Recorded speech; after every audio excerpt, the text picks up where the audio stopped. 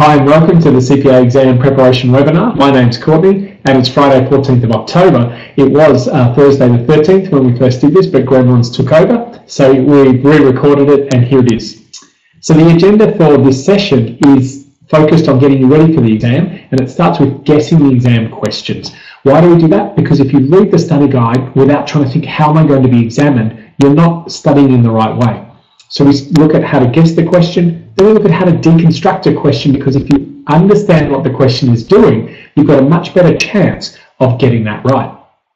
Then we're looking at the written answers. What should you be doing here? Now, for those of you doing electives, not so relevant, but everyone has to do these at some point in time. Then we look at the key study approaches right from the start of semester up to now. What can you do now with only a few days to go? And your final preparation. So that's the agenda for this session. Now, what I'd like to do before we start is just do a few acknowledgements, and thank you for everyone who's joined us. We've hit over 3,000 students, which is just extraordinary, so we're really thankful for your support. We've had nearly 100,000 YouTube views and over 100,000 on Vimeo, so people are studying and watching in this new way. If you check out these stats, 239 days worth of research and effort and studying and learning, which is just extraordinary. So we're incredibly pleased about that. And we've managed to pick up customers now, or students from 25 different countries, which is absolutely thrilling since we launched in 2015. So keep telling people about us, keep using us, keep giving us feedback. We're going to keep on improving as we go. So for those of you who saw this last night or are watching it again, we were saying that we've got early birds and value packs available. There were 164 available last night and we've had fabulous support. So we're down to 137 to go. So my encouragement to you is to find out more about these early birds, these value packs, and get on board. The amazing thing is you're going to get the lowest price that you've ever seen. So what we've got is for students who've done ethics and governance, you'll only know full focus. But what we normally have, this is normally $450. It's the live webinars, the practice exams, absolutely everything. And if you check this out, if you're signing up for all five, you're literally getting under $1,250 for the whole thing. And if you look at the difference between pack 4 and 5, you're only paying a very, very small amount for that final subject. So check it out. If you're only after one subject, you've only got 1 or 2 to go, sign up. And what we really like is the more people who sign up early, the more we can create resources, put on new staff, keep on growing and keep on improving and giving you more support. So a few people have been asking me, well, what if I don't know what I'm studying next? So the way it works is you buy your pack, your use, and you can use them whenever you want. You can choose your subjects whenever you enroll. So semester 1, 2017, semester 2, you can use them 1 subject per semester or 2. We've even had 2 students who did 3 subjects in 2 semesters in a row and completed the program within a 12-month period. We do a free rollover, so if you fail or defer, what you've got is access until you get through. So you do a subject with us, if you don't pass or you need to defer, we will roll you over. We don't charge you extra. It's our job to help and support you. You have to do the work, but if you haven't got through, we don't think it's fair for you to pay again. And you get to lock in pretty much the lowest price. Anyone who's been with KnowledgeEquity for a while will see that the price, we keep on putting it up as we grow, as we add more resources. So you'll never see a price as low as this, especially if you look at the 4 packs and 5 packs. They're extraordinary. So what are the key differences between Exam Ready and Full Focus? So the main difference is Full Focus has live webinars. Exam Ready, you get the recordings. And of course, with the live webinars comes that opportunity for the chat box and live Q&A. So if you need to keep on track, if you need a regular time every week to turn up, then Full Focus is what you should be aiming for. But if you're happy to study in your own time and you have extra discipline, or if you live in a time zone that's not near Australia, then I think you should aim for the Exam Ready. And another key difference is written exam feedback comes with the Full Focus package in the core subjects. Everyone gets exam feedback, especially on the MCQs, but with our Exam Ready, you'll be able to compare your answers against the marking guide, whereas Full Focus receives written feedback. So that explains the price difference there and the experience. All right. Thank you for your time on that. Let's look at exam preparation. And when does it start? It starts at the start of semester, and this is something people miss. They kind of read, they kind of study, and then it's like 10 days before, and it's like, how do I get ready for the exam? Too late. Well, hopefully not for you now, but next semester especially, start promptly, start early. As I said before, guessing the question, deconstruction, written answers. So let's look at guessing the question. What we start off with is, do we know what the module weightings are? Guess what? Your exams are going to be based on the module weightings. So if you don't understand the module weightings, you are going to not be able to know where to focus your attention. Then within the modules, CPA give you significant guidance. They tell you the important areas. They want you to learn these. They're not trying to trick you or trap you. They want you to study it, learn it, and demonstrate it. So if you know your objectives and your module weightings, you can start guessing the questions. Then we ask ourselves, as we read the study guide, can it be a multiple choice question? It might be 2 pages of general discussion. Sometimes we call that fluff. So is it fluff, is it explanatory, or is it very detailed and specific? Are there dot points included? Are there key headings and terminologies? The more specific the content, the more likely it can be an MCQ. Now, it could also be a written answer if there's arguments and debates or legal issues or ethical issues or strategic issues. But if we know our module weightings, we can then look up each module and say, how many marks do you think we'll get? Then we look at the objectives and we say, how are we going to be examined inside this module? And all of a sudden, it starts popping up. Let me give you some examples. Well, I've started off with financial risk management as an example for the study portions. Now, in this example, what we'll see is the first 4 modules are roughly about 10% marks. So if you've got an exam, I believe there's about 70 MCQs, you're going to get 7 marks in module 1, 7 in module 3, 7 in module 4. But if you haven't studied hard, and guess what, when people look at their scaled results, it normally is module 1 and 2 pretty good, module 3 not so good, and if you haven't made it through, it's normally the later modules when you've run out of time. So have a look at, you have to put your attention in the second half of this semester because that's where the big 14% weightings are, and that helps you decide where do I need to put my attention. Now, and another example is contemporary business issues, and you'll see that module 4 is the most important here, up at 19%. So a lot of students, when they come to revision, they go to module 1. And the problem with that is you've already read it. Yes, that's good, but it's often not worth very much. For example, in advanced tax, it's only worth 5%, and it's 100 pages. Other modules are also 100% pages, but they're worth 12%. So you've got to choose wisely where to spend your time. The other thing is in some subjects, and now you can see strategic management accounting, check this out, 30% of your study time, 30% of the exam is going to be on module 4. If you cannot master this module, you're probably guaranteed to fail. So when it comes to revision time, and this is a mistake I often see, people go right back to module 1, check this out. Why would you devote 10 or 20 more hours here when the key benefit is here? Now, I'm not saying you ignore module 1. You should have mastery across all the study guide, but you need to plan carefully and sensibly about where to devote your attention. So that's the first part of guessing what my exam is going to look like.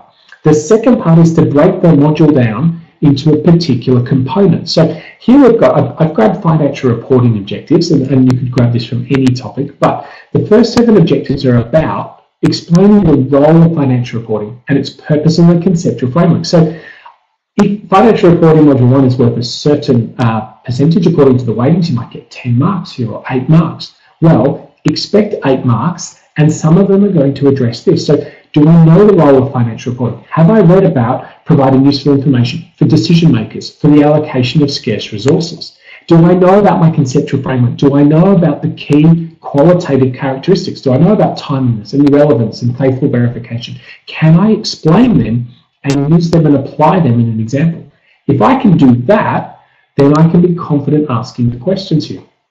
Now, we chunk the objectives into their main themes, and then now what you do is you try and figure out how are they going to examine me here and here? How are they going to examine me in relation to professional judgment?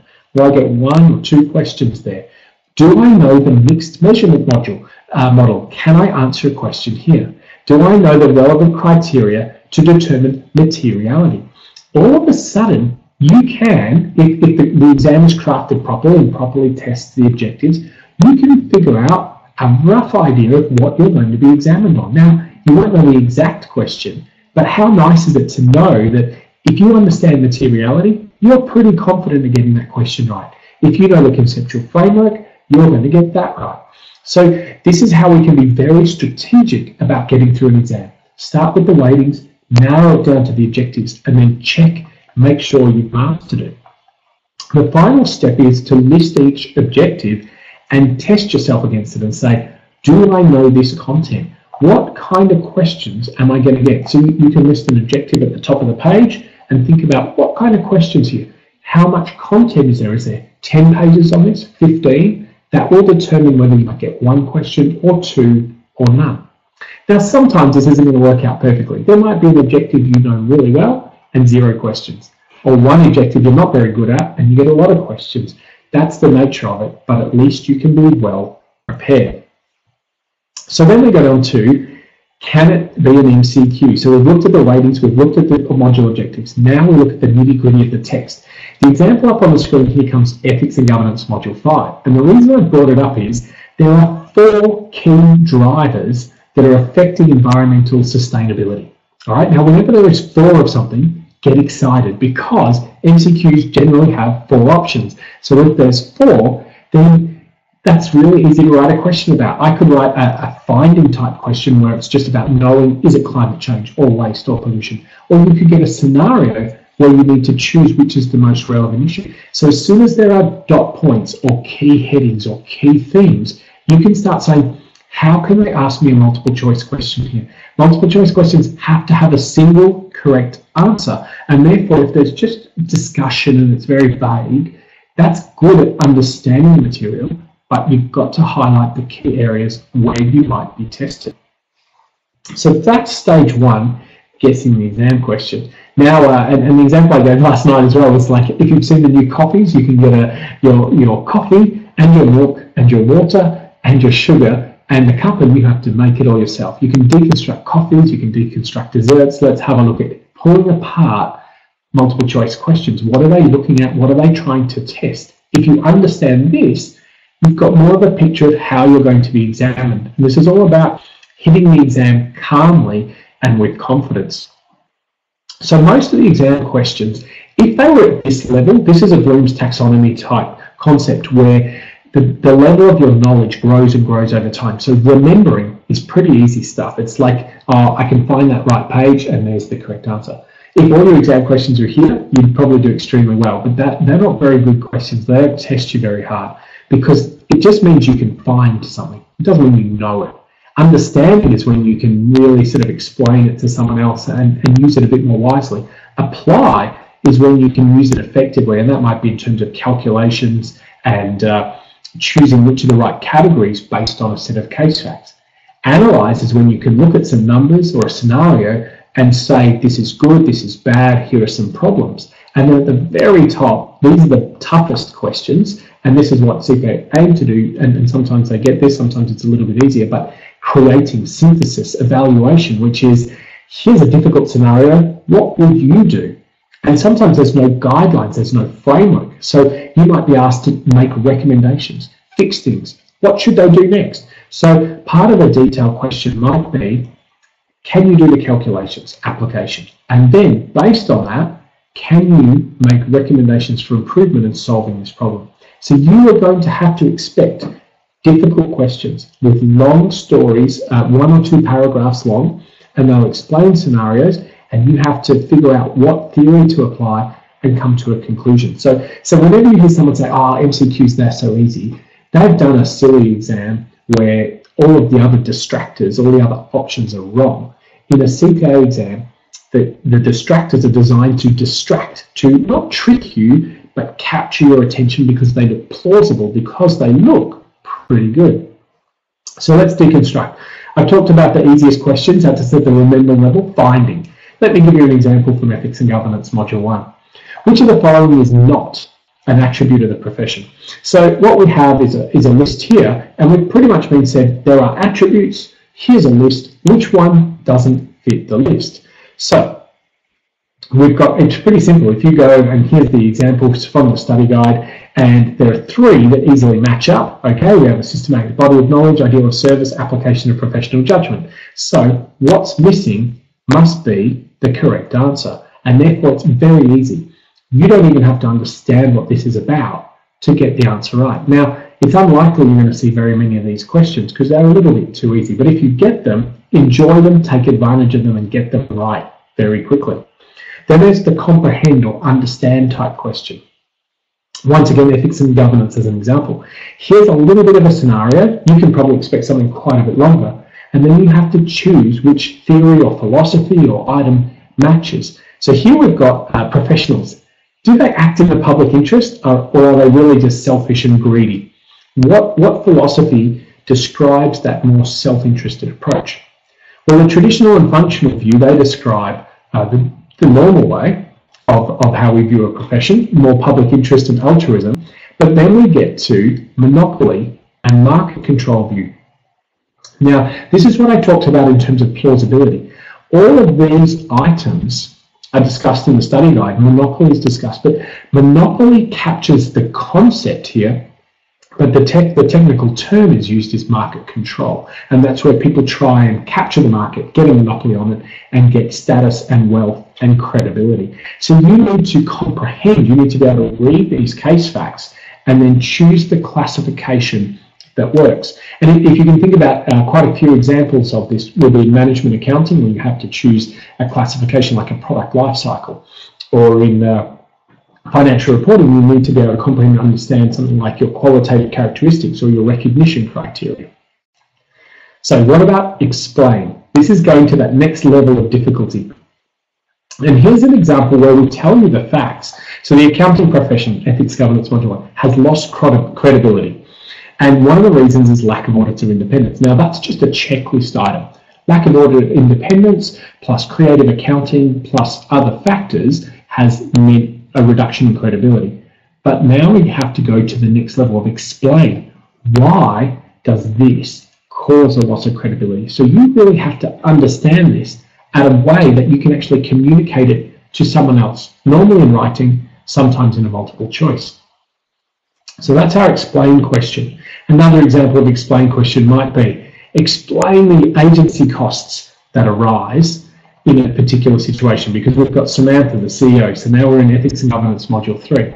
The board has asked Samantha to do something, and Samantha wants to take some decisions here. So what agency issues might come up? Well, you firstly have to be able to explain agency and then link it to these case facts. So you can see there's a little bit more complexity here, so you have to understand the materials quite well. Then we get to our application or apply type questions. And this is where, I'm using ethics and governance again, we have here's a scenario, the N1 Audit Committee, which was supposed to be fantastic, but things went wrong. So we need to read the case facts, and then how do we apply? Well, the study guide gives you a toolkit. In this case, it gives you the ASX principles, or it gives you the FRC code, or the OECD principles. You hold up the best practice, and you compare it, and you apply and say, in this case, we've got someone who's supposed to be independent getting $72,000 worth of consulting work. Their independence is compromised. We have someone here getting undisclosed payments. Independence compromised again. Here we've got someone doing campaign donations. They're compromised. Here's someone who's regarded as being a little bit too old to continue to serve on the committee. So what we have here is apply by considering the situation and doing the case facts. So think about global strategy and leadership. You're going to get scenarios and tools and text. There's PESTLE, there's 5 forces, there's balanced scorecard, there's ANSOS matrix. You need to take the theory, read the case facts, and apply it to come to a classification in the conclusion. Financial reporting, here's the accounting standard, here's the scenario, apply. So these types of questions can be expected a lot. In Ethics Governance Module 4, we've got this example of the advertisement. You've got an advertisement, it's been laboratory tested, but the results are inconclusive. Now, imagine you came out with a great big advertisement, and this is based on real case law, it was based on fire extinguishers. So, our new Wonder Cream is going to totally transform you, totally amazing. Has the company breached the law? Now, I don't expect you to know the answer right now, unless you're studying ethics and governance, but the key thing here is, can you apply the law? You firstly need to know the law and then systematically work through it. So, what we need to do is, in this case, is it misleading and deceptive? We need to pick the right issue, and then we need to work through it systematically. Has there been, is there a truthful impression, or have we told the truth but not really conveyed the right impression? Will it deceive less informed people? Is it fair or is it deceptive? And then things that we shouldn't conclude are, although I told the truth, it's been tested. You didn't tell the whole truth. There's a key omission there. And it's not a subjective statement. So puffery, in this case, doesn't exist. So you can see that application doesn't work unless you know the law or the framework or the tool or the model that you have to use. So if you go through all of management accounting, it is full of tools and models. It's got the value chain, it's got PEST, it's got 5 forces, it's got activity-based costing, it's got performance measures and balanced scorecards. If you know the theory, you have to apply it to the case facts. You must expect a huge number of questions in this area. Then we get to calculate, not relevant in the theory-based subjects, so not so relevant for the CBI, not so relevant for EG, but definitely FRM, bit of SMA, sometimes in GSL, not really, and financial reporting. So here's an example of a pre-webinar question used in management accounting. You get a bunch of, lots of donuts. It's very exciting to think about this. We're going to sell them. They have a cost. What's my break even? How much profit do I think I'm going to make? What's my contribution margin? We need to calculate. And as it says in the heading, a calculation question can also lead to application, explaining, and solving. So I calculate, and the number tells me a story. Am I going to be profitable, or am I in trouble? If I'm in trouble, explain why. Then solve. Give me 3 recommendations to fix this problem. And students get very, very stuck here. They don't know what to recommend. They can say, oh, I'm very good at the calculations. So that's the accountant as bookkeeper, the accountant as record keeper. But the accountant as business advisor has to do more than that. I've done these calculations. I think you're in trouble. Here are 3 strategies. This is my recommendation. That's what we need to be able to do. We need to be able to solve problems or use our professional judgment to improve things. So you can see how these questions interrelate. If you're in management accounting or financial reporting or global strategy and you're getting a written question, you might have to do some calculation and application, then get to explain what the issues are and what caused them, and fix them and solve. So here's an example of calculation and analysis from financial reporting. This is one of Thiashin's warm-up questions. So it's IFRS 15, what's the transaction price, what's the revenue, when will it be recognised? So you need to be able to calculate and interpret. So the numbers are here. Now, one of the key things about a calculation question, you might have to do quite a bit of work. And so this is going to take you a few more minutes than a simpler theory question. You need to balance your time carefully. So you need to make up time in the other areas so that you have time for the calculation. And you need to be calm. You need to be systematic, because it's very easy to make silly mistakes. And remember, there's distractors there to capture the unwary if you're not cautious.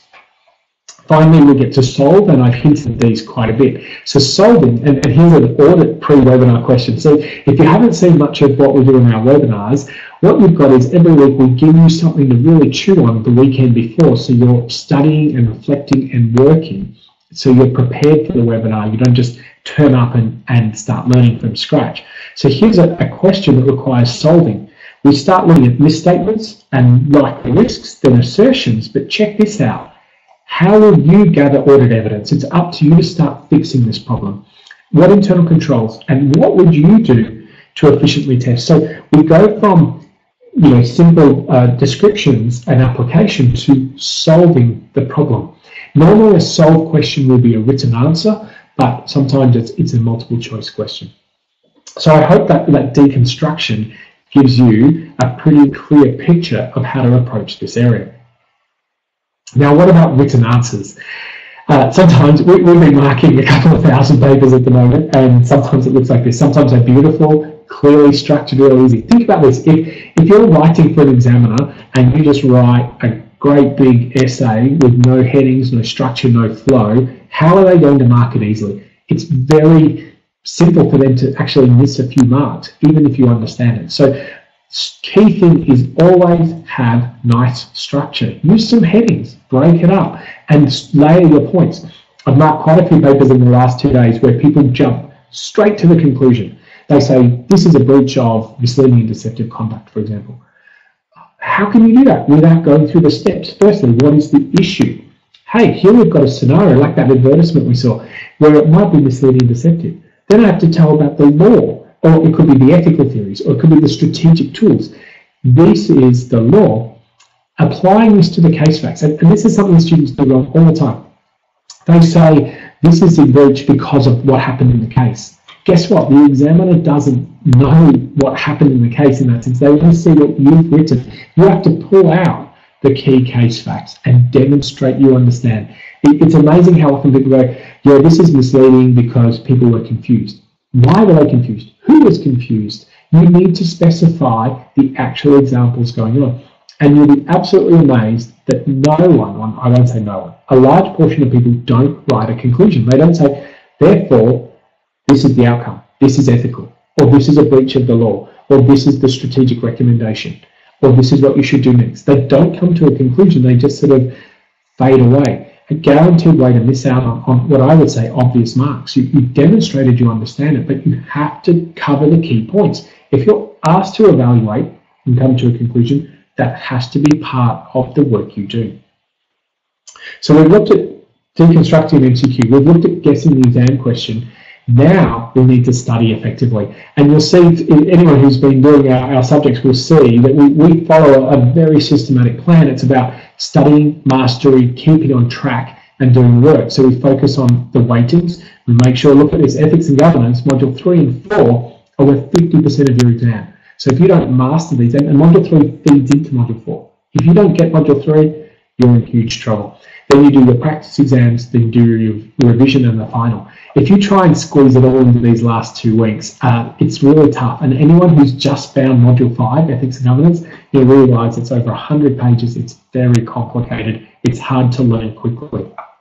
So we recommend using our study resources in sequence. So we always say, watch the short videos first. It's like watching the movie and then reading the book. It's so easy to read the book after you watch the movie because you can see what's going on. You know who the characters are, you can visualize what's going on, and you fly through the story. So watch the short videos, they give you a picture of what's going on very quickly in 3 to 5 minutes. Read the study guide, come to the webinar, do the module quiz and the practice exam. So it's a pretty structured sequence, and we find that this leads to extraordinary improvements in results across our student groups. Build your mind maps, and if you've done financial reporting or audit, the Arshan is the master of these. So what we always try and do is chunk the knowledge, and this comes from Ethics Governance Module 5, but what are the key chunks? It's 100 pages long, but what are the key areas? Because if you can break it down into little chunks, then you can say, do I know this? Do I know sustainability? What's causing sustainability? If I do that, I can say, I understand this area. I might not understand my ethical theories here. You know, it's got legitimacy theory and institutional theory, and it's a little bit complicated, but then you can highlight the areas you need to revise. Instead of reading the whole module, just target the difficult parts. So mind maps of what you're studying, and then we use flowcharts, so capturing knowledge, and this is audit module 4, and you can see that it's very complicated, but it's summarized in one go. So you can literally tick off key areas that you understand or don't understand or have studied through, and you can use this to solve a particular question or problem. So lots of students hold the flowchart up and they can solve a financial reporting question because it flowcharts them through the standard, or they can solve an audit issue because it's got all the key facts instead of split over 3 pages, all on a single page. So capturing flowcharts, writing little notes alongside and stepping through them calmly. You don't want to be using this flowchart the first time in the exam. But in the exam, you can say, oh, is it in this section? Is it a test of detail? Okay, I can calmly get that right. Here's one from Ethics and Governance, and it's the ethical theories, and this is where you need to write your own notes. So you build a flowchart and then capture a couple of words alongside. So teleological is consequences. Deontological is based on your intention and your motive. Egoism is focused on the individual. Utilitarian, the greatest good for the greatest number of people. So if you're evaluating a situation, you need to know which perspective you're using and quickly capture those notes. So you can summarize a huge amount of content into just 1 page or 2 pages or into a graphic. Another way of summarizing this content in a systematic way is using tables. So ethics and governance, we show this, there's about 15 pages of discussion about market systems and relationship systems. So this is trying to pull key things together so that you can visualize one and compare it against the other. And this saves you time. Now, this isn't enough to master the material, but it's a really good summary revision point to help you through. So flowcharts, tables, mind maps, systematic. Here's another example of using a data and a table and putting together indexes and definitions that will really help you. One of the things we do a lot of, and I encourage you to do this, is think of stories. And you can do this by reading the newspaper, reading the financial pages. So the example here, this is from Rania Plaza, the Bangladesh textile disaster, where there was a building that was shown to have cracks and problems, and people were still forced to go back into there. Now, when we read Module 5 of Ethics and Governance, people find it a little bit dry, a bit theoretical, but it's based on stuff like this. It's based on lack of accountability, where people haven't done the right thing in the supply chain because they're trying to save a little bit of money. They're trying to squeeze an extra dollar, and the costs are horrendous. So by reading the stories, you get a better understanding of the theory. So all the time throughout our presentations, we're trying to give you pictures, images, things that when you read the study guide, it comes into your mind quickly and easily. And then the other thing I like to do is little roadmaps or threads. So this is Module 5, Ethics Governance. 100 pages long, 9 key chunks of content. Do I know accountability? What's driving it? Do I know what an externality is? It's a great question to get them on. What are the ethical theories here? And a few students have been tested in this. Normative stakeholder theory, managerial. And some know it really well. Others don't even know what module I'm talking about. Measurement, what are the limitations of financial reporting? What are the reporting requirements that are coming out? You know, the GRI it might be, or integrated reporting. And how are we moving to sustainable, responsible type investment, or socially responsible investment in natural capital? So by breaking down big, scary modules into smaller components, now all of a sudden we have 9 topics, and then there might be 10 or 15 questions here. You can sort of say, well, how are these questions coming my way? How am I prepared? So the next step is we've had a structured approach to studying, and that has to start at the start of semester. But then we get to is studying equal reading. I've been reading, but I can't remember anything. We hear this all the time. We need to read each page, but you also need to highlight, because you're going to have to come back. Virtually no one can remember what they've read the first time. It often takes up to 7 times for that information to sink in. I'm not saying you have to read the study guide 7 times, but you have to expose yourself to this information over and over. A lot of students skip answering the questions because they think, I don't know, I couldn't be bothered. They read the question, they read the answer, they say, that makes sense. But that's not the same as writing the answer yourself. So then when you get to a written exam and you say, it was really tough, I didn't know what to say, you're paying the price for skipping, for cheating earlier on. So go through the questions and then write your own notes. It's funny on Facebook how often people say, give me your notes, I want your notes, here's my index. If you haven't created that index or written those notes, it's very hard for it to be helpful to you, because most of the learning process is in the creation. When you read a paragraph and summarize it, when you determine what keywords you want in your index. So the reality is there's no shortcuts to what we call thriving. And the aim is not just to survive. If your CPA program takes you 3 years, do you really want to be struggling for 3 years, or do you want to be at least, maybe not enjoying it, but doing well, on top of things, in charge of your life, and working through it systematically? So if you're going to summarize, it's more than reading. What we do, grab your major heading, start in the study guide, read a paragraph, and try and say, what is the one key point of this paragraph? Can I reduce that to 1 sentence? Because then if there's only 4 paragraphs on a page, you can collapse that to 4 or 5 lines of summary notes. You can shrink a 500-page study guide to only 30 pages of summarized notes. That's going to help you revise faster, understand it better, and the actual act of reading and turning it into a sentence is where the deep learning takes place. So you can skip this process because you think you're saving time, but in the long term, it doesn't really help to skip it. What should you summarize? Well, you should make sure that your notes capture the key objectives. So here we've got one from Ethics Governance Module 5. Have you captured summary notes on the theories of organisational motives? And these include enlightened self-interest, they include institutional theory, legitimacy theory. Do I know them? You might only have to write 1 paragraph on each of them, but you're going to be examined on it because the exam is on modules and the modules have objectives. And so you can predict that there are questions coming your way in this area. So make sure your summary notes capture these key themes. So from there, how do you summarize? We've got some blog posts and things, so check these out. But here's an example from the Ethics Governance Study Guide. You've got a chunk of text, you shrink it into 4 lines. So the act of shrinking helps you learn. And guess what? When it comes to revision, you only have to read 4 lines, not several paragraphs. And that means you can revise this, once a week for 6 or 7 weeks until your exam. Deep, deep learning. So we're to final preparations. Start with at least 10 days to go. So a lot of students get to 10 days to go and they haven't even done the first round of study. Oh, that's a bit dangerous. So you should have done all of this hard work and got to revision time with 10 days. In a 10 or 11 week semester, you're probably going to get sick for 1 week and work's going to be busy for at least 1 week. So you've got to plan for that. You can't blame anyone else for these problems. Assume you only have 8 weeks. So get your study done systematically through the semester. Then you need to reread your highlighted text, reread your revision notes, reread those summaries, those indexes, and then review the objectives. Turn them into practice questions and say, can I answer this key item? If I can't answer it, I need to go back and revise.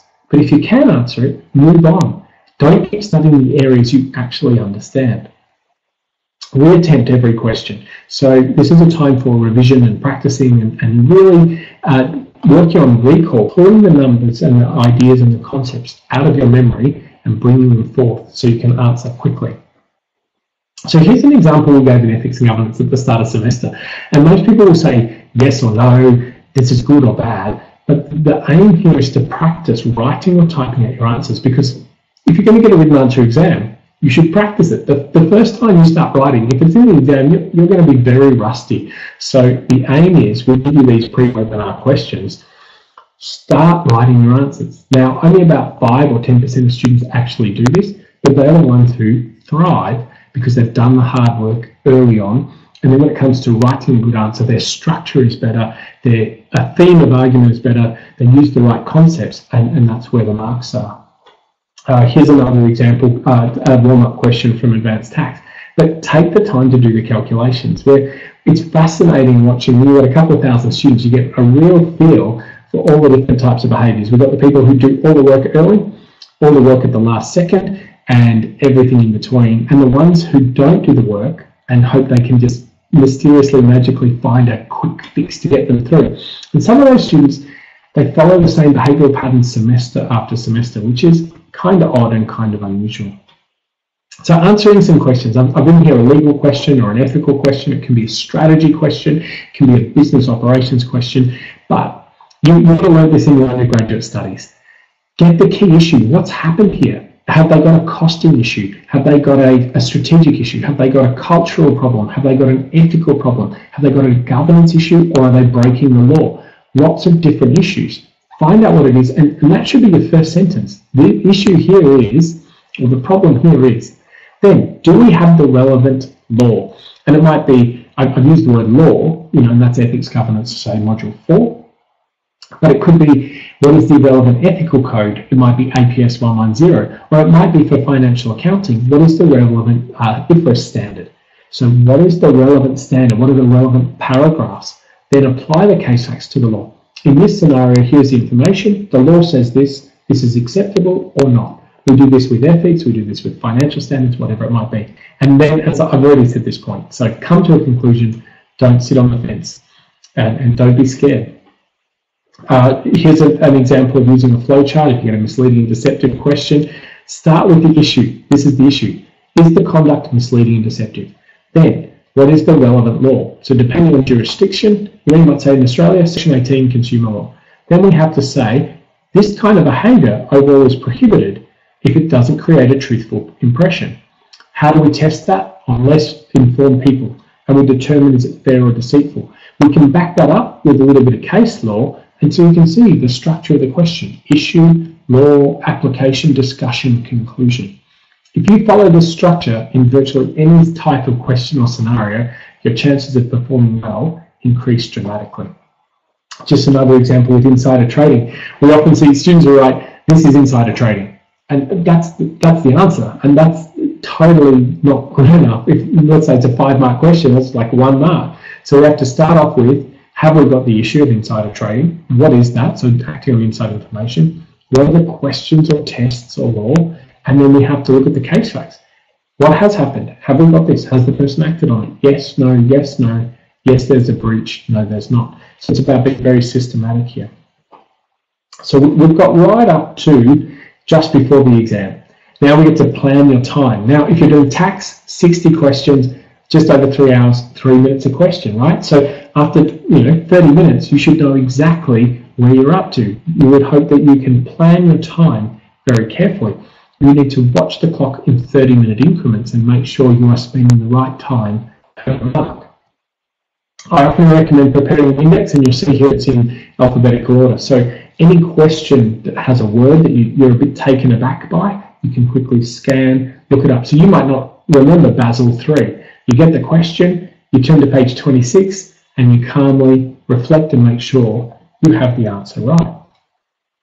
I've already talked about preparing summary notes, but the other way to do summary notes is to prepare an index. So that involves highlighting keywords in the study guide and then writing out a definition or a description.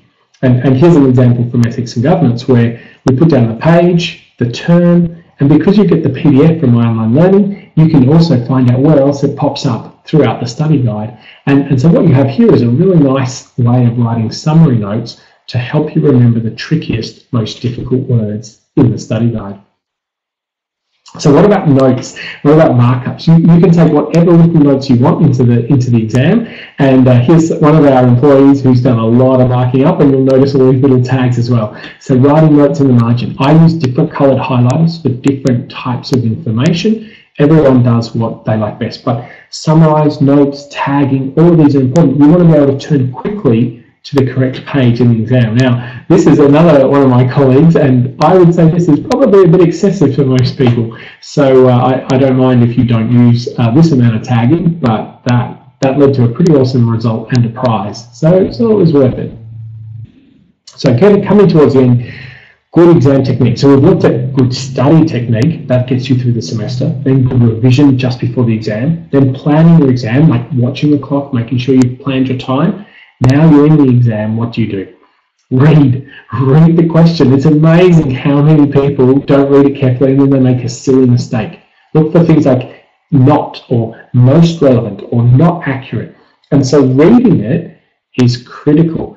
But people think, I don't have time, I'm in a hurry, quick. Well, if you get the answer wrong because you misread it, you haven't saved any time at all. So take the time to read the question. Sounds obvious, but your heart rate will be up. Your nerves will be like this. Take a deep breath, calmly read it, and then note the key words. What are they asking you? Now read it once and maybe read it twice, because what most people do is they skim it and they're half reading the distractors, the options at the same time. And that clutters your mind because those distractions are plausible, they're engaging, and you get distracted. So read it slowly, read it again, note the key words. Then the key thing here is literally you don't want to look at the options, you want to see if you can figure out the answer yourself, especially if it's a calculation. But if you can figure out the answer yourself, you can be very confident you know what's going on. Then you check the options, there it is, you won't get tricked or fooled. So try and think of the answer first. Don't let the MCQs prompt you because they can distract you. Now we get to check the options, and my technique here is people read from A, B, C, D. Now if A looks tempting, they circle it and they move on. The problem is A might be right, but not the most right, or it might be really right, but it's got a little twist. You need to read each option. But when you're in a hurry and a panic, that's hard to do. So what I suggest is, because it's unusual and it'll slow you down, read from the bottom up. So that way you won't ever just get to option A and then go, oh, it must be A, quick. What you do is you start at the bottom and then you read the next one and then the next one and the next one. And that systematically makes you reflect and choose calmly. It is better to calm down for an extra 30 seconds and get the answer right than to panic and get distracted and get it wrong. Jump forward quickly is something that most people can't do, but you have to learn how to do it. So use our practice exams to get that skill. What it means is, when you go through your paper, you should try and get as many marks as quickly as possible. Then you use the spare time to figure out the tricky areas. If you just do a few questions and stop on the tough ones, you might get to the end of the paper with 10 or 15 questions unanswered. And they might have been easy ones that you knew. You need to earn all your easy marks first, which means if you look at a question and you really don't know the answer, don't spend 5-10 minutes figuring it out for 1 mark. Flag it, come back to it, and go and find all the good ones that you can get. So for example, for me in tax, I find pretty tough exams. So when I did this, it's about a decade ago, I start off and I worked my way through. There's 60 questions, 45 of them I could get straight away. So I just, anytime I couldn't do a calculation or I didn't know it or I was a bit rusty, turn the page, move on. And then at the end of that time, I've got an hour left to do the last 15 questions. And it's like, okay, now I slowly work through the tough ones because I'm spending those extra minutes. And at the end of all of that, I didn't get through all the 15. There were probably 3 or 4 that I just couldn't get to. I ran out of time. But I know that I didn't miss out on any easy ones because I jumped quickly. A lot of students can't do this. They just feel like they have to work on the one question until they get it right. And for me, I have seen hundreds of papers where the written answer has not been answered because people have got caught on the multiple choice. And you're guaranteed to get 0 when you don't write anything. You can't even guess the answer, so you must jump forward quickly. And finally, I've said this a lot, time yourself. Figure out how many marks you should be achieving every 10 or 20 minutes or every 30 minutes and force yourself to accelerate, because otherwise you get to the last hour. If you're way behind in the last hour, you will panic. You will then start making silly mistakes and you'll stop reading properly and you're pushing yourself under massive pressure. So before I talked about using the resources effectively, I'm going to talk about them one more time quickly. We have heaps of short videos, often 40 to 50, even 60 per subject. We recommend you watch them right at the start of semester. And that gets you the concepts in your mind, often 3 minutes, 4 minutes long. So you watch the video, there might be a quiz or a PDF, and that's setting the scene, getting you ready to read the study guide. Read the study guide, tag, highlight, get familiar. Then come along to our webinars, and the webinars, you shouldn't come to the webinar to learn from scratch. We're assuming you've read the study guide and you've watched the video. So we go very quickly because it's like a revision webinar where you're going over the key thing. You can ask your questions if you're in the live one, and we solve your problems. If you're not in the live one, those of you who've been enrolled, you'll see this. So you'll see the 10 weeks of content, the PDF slides are available, you can watch it at any time. So all the resources are there, but use this more for revision, and then use the module quiz to test if you know it. Then the end of the semester comes along, sign up for a practice exam, get involved in them, practice them, do them, get the feedback. Now, there's a key rule with the practice exams. And here's an example here. A lot of students, there's never a good day to do a practice exam, so they delay until it's too late. We even had students doing it on the last day, like actually on the day of their exam, in the morning for an afternoon exam. That's a waste of time. It's too late. You're not going to get any benefit because you can't do any revision and you're going to be exhausted. It shouldn't be the day before or 2 days. It should be 2 weeks before for the first one and then a week before for the second. So, for example, if you sit the exams on Saturday, that's tomorrow for something. You should have done the first practice exam on the 30th and the second one on the 7th, because you do an exam, you get the feedback, you go and revise and learn and practice for a week, and then you do the next one. And that way, if you get sick or you get busy at work, you've got a safety buffer to get yourself through. So if you didn't follow this process this semester, we're going to encourage it even more heavily next semester. So if your exam's on Sunday the 30th, do one on the 15th, one on the 22nd. You might say to me, I don't feel ready. I don't care. Do it. You will never be ready. This forces you to set a date, sit down, do the work. You probably will surprise yourself as well. So check out this structure. The more systematic you are in your structure, your study in the semester, the greater the success you're going to have. Now, last night we ran this and it was absolutely amazing. The chat box went totally bananas, and I managed to, I think, answer every question. If you have any questions, obviously you can't type in the chat box now because we're re-recording this, but you can email me, you can email the team, and we can help you out. So as one final thing, jump in, grab a value pack, and keep supporting us, keep telling everyone else about us. The more people that know about us and the more people sign up, the more resources we create, the more help we can do, and just keep giving us your feedback and letting us know how things are going. Thank you for listening. I hope you found it useful. Good luck with your exams. They start tomorrow. It's been a whirlwind 10 weeks of semester, and I wish you all the best. Have a great night. Thanks.